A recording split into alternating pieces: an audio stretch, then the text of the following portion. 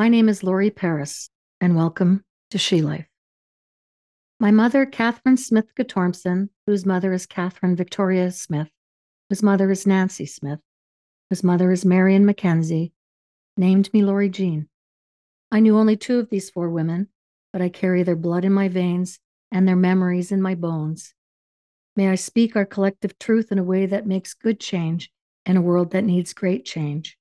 The time has come for you and I to take our rightful sacred place in a culture that denies it. This is my story and journey to uncover the truth that supports my right to do just that, no matter the cost. I hope you decide you deserve that sacred place too.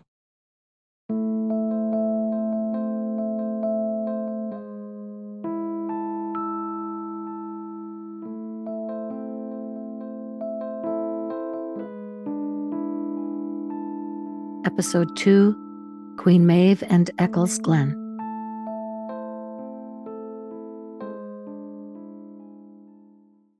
Episode 2 is dedicated to the late Philip Edwards, an Indigenous scholar and researcher who brought to light the reality of missing and murdered Indigenous women in the city of Thunder Bay. May his soul rest in peace, knowing that he, his story, and his important work have not been forgotten. On November 28th, 2020, just 4 days before he passed away, he posted these words on his Facebook page. The nature of so-called Satanism I encountered is one I would characterize as one that derives its happiness and affluence from the labors and suffering of others. As such, it is a happy, positive Satanism, as long as it gets what it needs.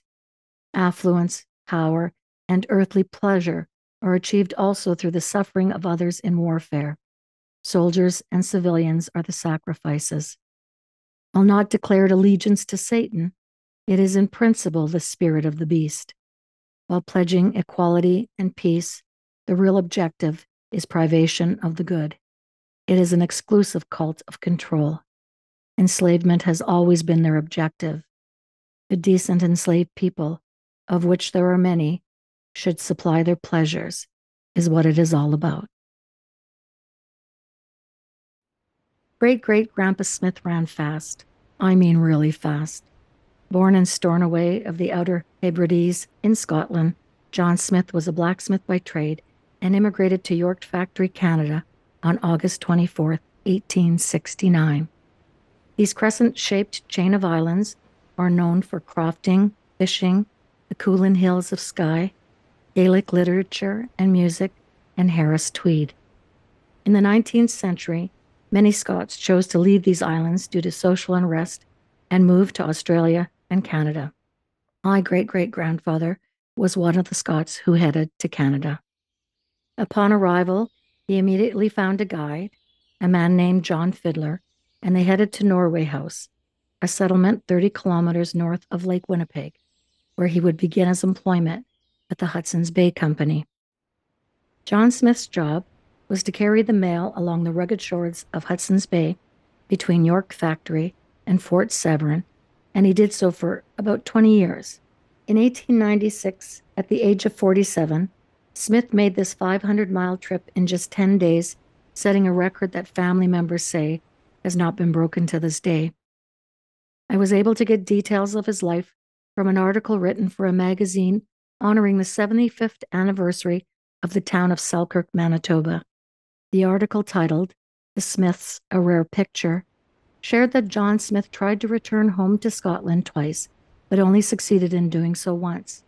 It said, I quote, "He made 2 trips to his native land, one in 1872, but the longing for the wide open spaces was too much for him, and he returned to Canada 3 years later, again disembarking at York Factory. For 7 years, he worked at his trade at Fort Severn. The story goes on to say that in September 1883, found him en route home again in the Oceanough with Captain John Hawes as skipper.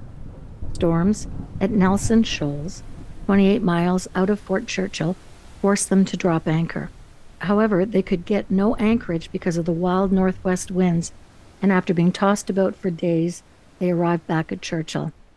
Before they could drop anchor, the tide rose, and they were heaved back into the bay again until 2 days later, when the stormy weather settled.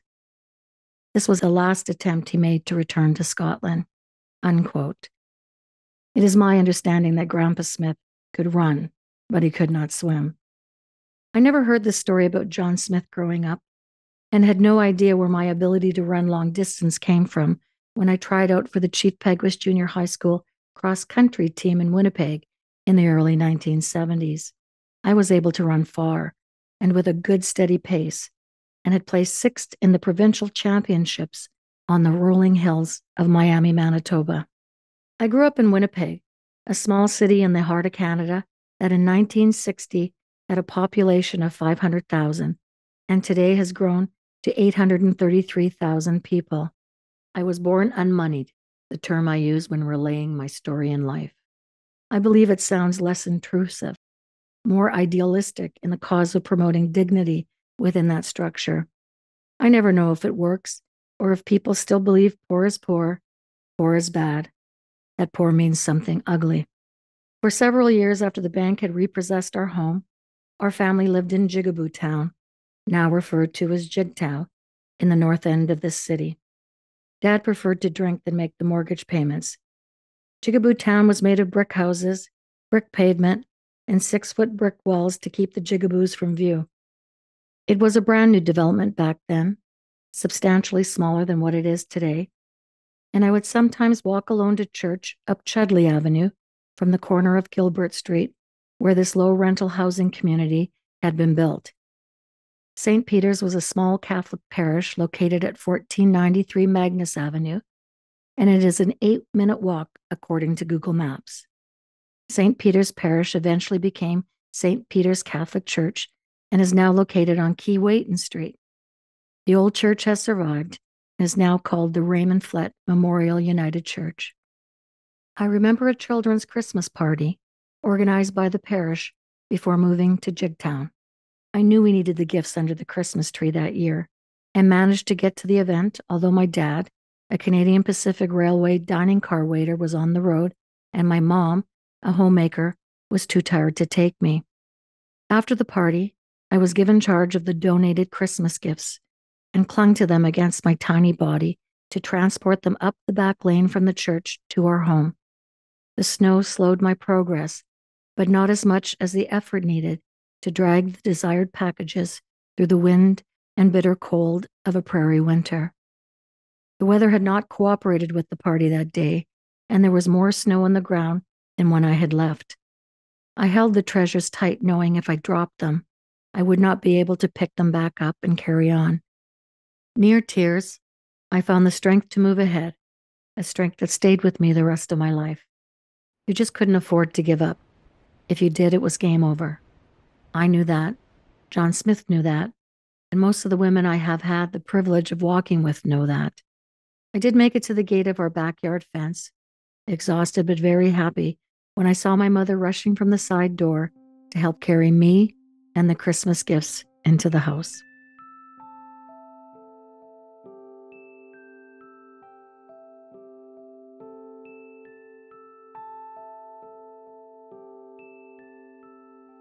In the early years of my recovery from alcoholism, I was able to purchase 51 acres of land off a side road in a small village that in 1904 was named Eccles Glen, after the ancient High King of Ireland, Eochaid Feidlich, whose daughter was the infamous Queen Maeve. The land held a log home with no running water that needed much repair. There was a tiny guest house, an old sauna and garage, the remains of a barn that had burnt in the past, the water in the well undrinkable. It was mine, and it was heaven. Here is where my new life began, from a life that was pulled off course by a bottle of magic fluid that helped at first and then laid me flat on the ground in the end. I found a grant that bought a new roof and built a sacred fire inside a large homemade teepee of tarps and canvas to begin to live by the traditional teachings of the Indigenous people who had healed me. Queen Maeve's home was in Rathcroghan, Ireland, home of the legendary Cave of the Cats, known as the Door to Hell by ancient Christian scribes. Perhaps whomever had originally named this village Eccles Glen had known about this door to hell and knew it existed in this village too. A door that I would discover and experience phenomena and entities not of this world. The trees were plenty, the land filled with bears, moose, deer, fox, wolves, and even lynx. But there were also predators in those woods, the kind that walked on two legs, not four. And as a young woman, the two-legged animals were the ones that I always had to be on guard for. 2 years later, in 1906, the name of this village was changed to Nollaloo, an acronym for the Northern Lands and Lumber Company, a village once deemed deserving of a name honoring an Irish high king whose daughter was the infamous Queen Maeve, would find itself stripped of such a magical beginning and named after a lumber company that clear-cut the land of the trees. And 5 years later, in 1909, the community would build a depot and name it the Farmers Mercantile Cooperative in the village proper. The Mercantile was a 2-story hand-hewn log building sitting in between the Whitefish River and the Port Arthur Duluth railway line, and across the river was the main highway that could be reached by crossing a small steel Bailey Bridge. The Port Arthur Duluth Railway carried the farm produce to market after it was collected at the Mercantile, and with the funds from the sales, the villagers would purchase their needed farm and household supplies from the cooperative. I would continue my spiritual journey in the bush among the trees and wildlife of northwestern Ontario, in this village with its cooperative that is today referred to as the Farmers Mercantile Building. I would eventually marry the man who owned this building and discover a portal in the second-floor loft after a lucid dream. A portal that acted as a purgatory for the lost souls of this village, and a portal that allowed me to see the spirit of a priest after I'd returned home from a trip to France. The same trip where I'd been threatened by the devil after seeing the woman crucified on the cross in a dream. The priest coming through the portal was hiding what he was carrying from wherever he had come from. I was frightened for my life because I believed if he got anywhere near me, he would kill me. Eventually, I deciphered what he was hiding. I learned he was hiding and carrying the secret of the mystery of Rennes-le-chateu, the secret that made this priest, Francois Béranger-Saunière, a wealthy man.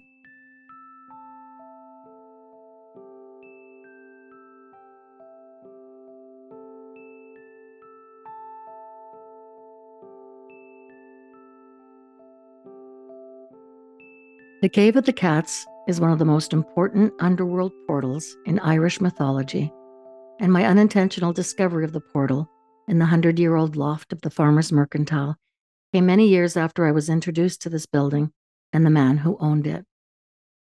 One of the first invitations was from a tiny blonde girl named Miki, who I had agreed to watch one afternoon while her mother was in the city. Miki and her family lived across the highway in the old schoolhouse that now served as their home, where their family operated an antique store and pizza place. Miki and her siblings would visit the man who owned the Mercantile, mainly because he had an old vintage 7-Up cooler full of cold pop that he shared with them. I accepted her invitation to head over to the old building, and we walked down her long grass and gravel driveway, crossed the highway, then the old Bailey Bridge that spanned the Whitefish River. Miki led me to the door that once faced the tracks of the Port Arthur Duluth Railway, where she knocked as loud as she could with her tiny hand. Les, the man who owned the Farmers Mercantile, answered, somewhat surprised to see me. I was the new single woman in town, he the recent widower. My being there was fodder for gossip if we were seen together, but he invited me in anyway, recognizing the young girl's purpose for being there and my discomfort. Les headed to the cooler as we stood by the door, returning with the cold treat for her, and then kindly offered the same to me. Miki needed nothing more from Les, and darted back outside to find her older siblings, her blonde hair flying as she sped out the door. I was now alone with the man who had just lost his wife, a man with a reputation in the village of not talking. I could talk, sometimes too much in my younger years, and thanked him for the beverage. Then, to my surprise, he spoke and asked if I would like to see the building. Beginning the tour, he led me away from the main floor that was open and dirty, with a wood stove made from an old oil drum that sat in the middle of the large room. The original tin ceilings were peeling and sooty, the hardwood floors marked with the burning embers that had carelessly fallen from the homemade stove. Some of the hand-hewn log walls painted CPR red, a paint used by one of the Canadian rail lines that sometimes found its way into employees' homes. We then climbed to a landing up a set of crooked stairs without the aid of a handrail, as such amenities had either gone missing or were never there in the first place. The landing led to the loft if you made a sharp left turn and walked up 4 more steps. I was impressed with the huge timbers that I used to guide myself up the stairs. They were smoother than I had imagined, their natural beauty visible as, thankfully, the painter's brush had not made it past the first floor. Moving up the stairs and along the wall for balance, the man who neighbors said never spoke began to point out the names of villagers from the past that were etched with pencil into the logs underneath my hand. I read the names that included dates, admiring the clear and lovely handwriting of an older generation. "Would you like to add your name?" Les asked, reaching for a pencil that sat handily in the pocket of his work shirt. Surprised and a little hesitant to accept the offer, I pondered for a moment and then accepted his invitation by taking the pencil from his hand and wrote my name and date as he watched. I couldn't help but wonder what this all meant. I knew by signing the log wall that I would be attaching myself in some small way to the history of the building, but I was unaware that day that I'd found true love with the quiet man who gave village children cold pop on hot summer days, and that if I took 4 more steps to my left, I would enter a haunted loft with a portal where I would one day see massive lightning bolts and hear thunder roar within that loft, and see the spirit of a priest long dead, but still carrying his treasure. And so in Eccles Glen, I built the lodges I'd been taught to build, and sang the songs I was taught to sing, and built sacred fires that would allow me to learn to hear the voice of the forest and spirits. I sat by the fire for many years, drank the medicines from the leaves, berries, and grasses of this forest, and tried to sever myself from the indoctrination of the Roman Catholic Church. I was living in fear that in changing those beliefs instilled in me by the men and women in black robes, that I would burn in hell, and that I would lose my relationship with Jesus in some way. And just as the priests and nuns had promised, the devil came calling. As relayed previously, I have been approached by the devil several times in my dreams. The first time I was approached with a message from him was in this glen that was now called Nallaloo. The fear that ran through my body left my bed soaked with perspiration, my clothes wet and warm and stuck to my skin. His face was close to mine. He had no qualms of speaking to me directly, and had posed as a handsome man, a replica of the type I had been attracted to in my younger years. He had shoulder-length dark hair and a goatee, and when he knew I was looking at him, he bowed. And without hesitation, I bowed back. I could not move after that or speak, and when he knew he had my attention, he spoke. "Welcome to my world. Get as close as you want." That was it. 10 words that sat me straight up in bed and had me worried for my soul. I had wondered how the devil was able to get so close to me.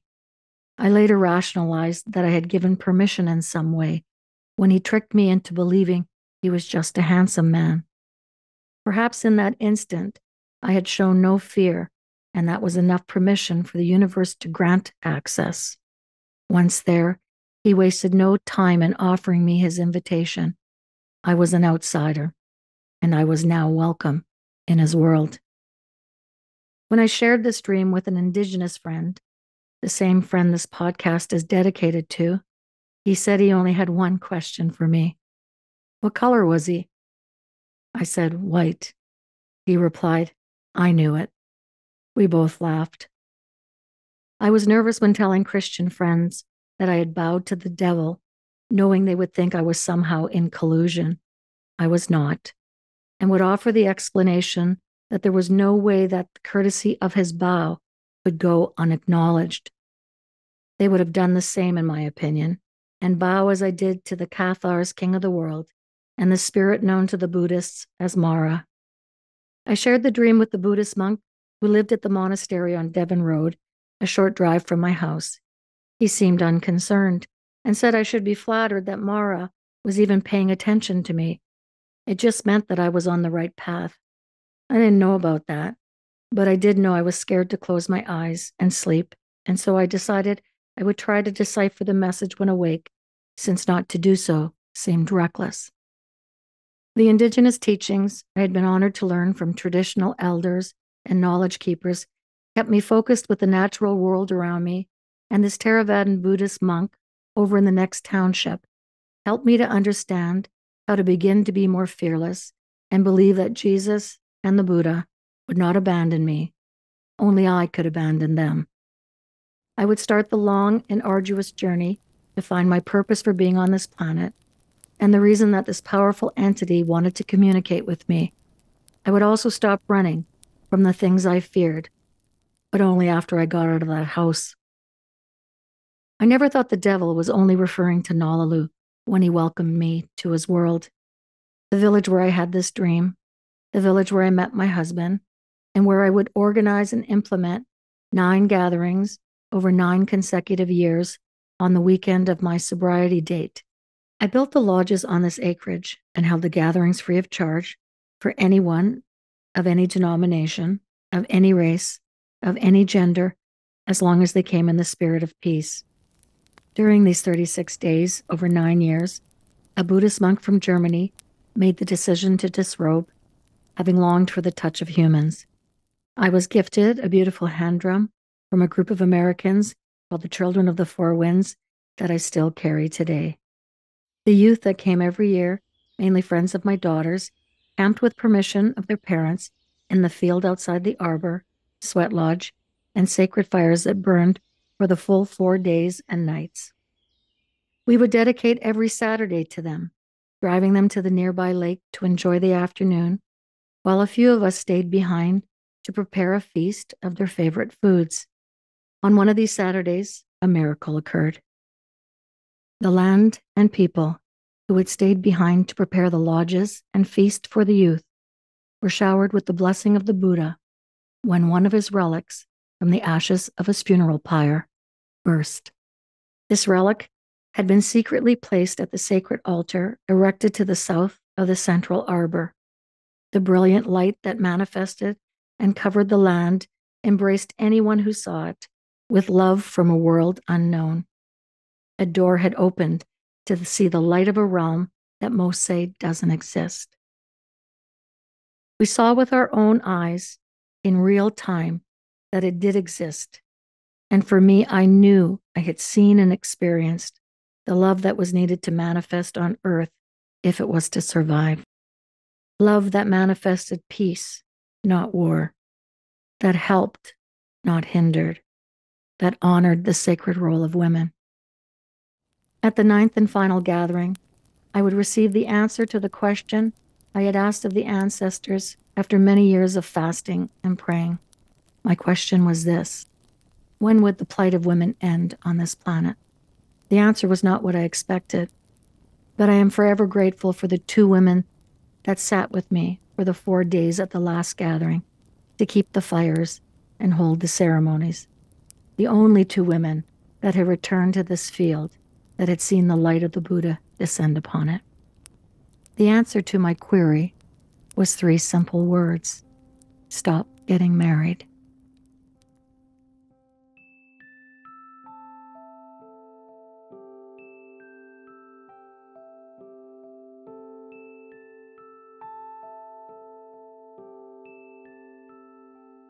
In 1909, the year the Farmers Mercantile Cooperative was built in the village proper, Carl Jung, a Swiss psychiatrist and psychoanalyst, left the hospital he had worked at for 9 years and started a private practice in his home. Jung was known for many things: his study of the collective unconscious, his influence in the creation of Alcoholics Anonymous, his interest in the Taos Pueblo Indigenous, his relationship with Sigmund Freud, and his Red Book. The Red Book was an exploration of Jung's dreams and daydream fantasies that he chose to write about but not publish in his lifetime. A book with an epilogue that reads, "To the superficial observer, it will appear like madness." An article written by Sarah Corbett for the New York Times Magazine, published in 2009, titled "The Holy Grail of the Unconscious," tells the story of the publishing of Jung's Red Book some 48 years after his death, after being hidden in a drawer in his home in Switzerland and then stored in a Swiss bank vault. His family choosing to keep his work hidden, possibly concerned it could ruin Jung's solid reputation within his field of study and work. Jung was a scholar, a family man, a guru to many, and Jung was a dreamer. In the Red Book, he writes, "I must learn that the dregs of my thought, my dreams, are the speech of my soul. I must carry them in my heart and go back and forth over them in my mind, like the words of the person dearest to me. Dreams are the guiding words of the soul. Why should I henceforth not love my dreams and not make their riddling images into objects of my daily consideration?" Jung also believed that dreams were the psyche's way of conveying important messages and put great value on them. Also in 1909, Jung would make his first trip to the United States with Sigmund Freud to participate in a conference at Clark University in Massachusetts. Freud would never return to the US, but Jung would return in 1925 and travel to New Mexico, being given an opportunity to meet and participate in ceremony with the Taos Pueblo Indigenous. The Pueblos have been given heritage status from UNESCO and is considered one of the oldest continuous communities within the United States. It is estimated that this Taos Pueblo community was built somewhere between 1000 to 1450 AD, practicing their spiritual way of life without confrontation until 1620, when Spanish Jesuits tried to build the first Roman Catholic Church and force their religion on them. History says the Spanish were ruthless in their methods to remove native culture from this community and replace it with Roman Catholicism. In his memoir titled Memories, Dreams, Reflections, Jung spoke about his meeting with the Indigenous of New Mexico and said it had a profound effect on him because he became aware that he was imprisoned, quote, "in the cultural consciousness of the white man," unquote. Jung was introduced to Indigenous knowledge keeper Antonio Mirabel, also known as Mountain Lake, by a man named Jamie D'Angulo, who was working on a thesis he wanted to share with Jung, hoping Jung would use his influence towards starting, in D'Angulo's words, a steady campaign to integrate his thesis into the world. He wrote this hope in a letter to a friend, Mabel Dodge Luhan, a wealthy patroness of Irish descent, whose husband was Taos Indigenous, after meeting with Jung in 1925. He also wrote Mabel that it was the dream of his life. Jamie D'Angulo was no ordinary man. He was a respected writer, poet, anthropologist, ethnologist, linguist, a medical doctor, and a psychologist. He was born in France to Spanish parents, was Catholic, and educated by Jesuits. My favorite description of D'Angulo came from the introduction in his book, The Lariat, written by David Miller. He, D'Angulo, crosses boundaries. He deals in alternatives. He is both a skeptical, scientific European and an enthusiastic, engaged witness to American Indian storytelling and spirituality.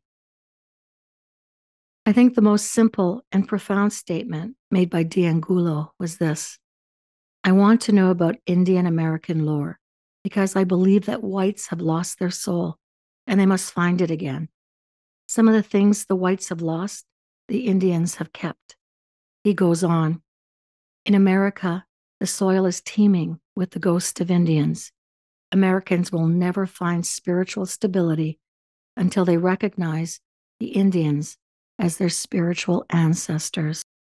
D'Angulo's thesis argued that the white American must preserve the Indian, not as a matter of justice or even of brotherly charity, but in order to save his own neck. The European can always tie back to his own mother soil and find therein the spiritual pablum necessary to life. But the American, overburdened with material culture, is threatened with self-destruction unless he can find some way to tie himself to his own mother soil. The Indian holds the key.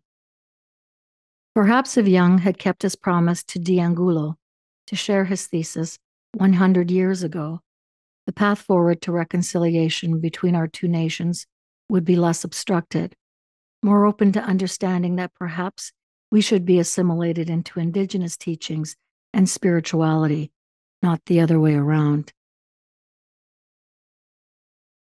This podcast is dedicated to my courageous friend Philip Edwards, an Anishinaabe from White Sands First Nation near Armstrong, Ontario. A friend that was called a troublemaker for speaking out about the violence and unsolved murders of Indigenous women in Thunder Bay. A troublemaker that could speak 4 languages before he died, invented a phonetic language system to help Koreans learn English when he taught in that country for 10 years.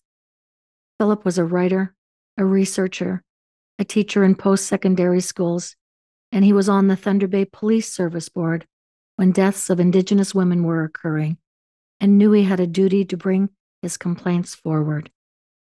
He was also an avid photographer, his apartment scattered with half-filled boxes of developed photos. Philip attended my daughter's grade 8 graduation with our family and captured a moment of joy that can never be forgotten now. I found the photo one afternoon as I rummaged through the boxes, waiting for Philip to finish what he'd been working on. The stunning photo was just there, waiting patiently for me, taken by a patient man who waited 22 years to hear that his complaint to start an inquiry into missing and murdered Indigenous women was going to happen in Canada. The last time I saw Philip, we sat at my sacred fire in Nalalu, where I first saw the devil.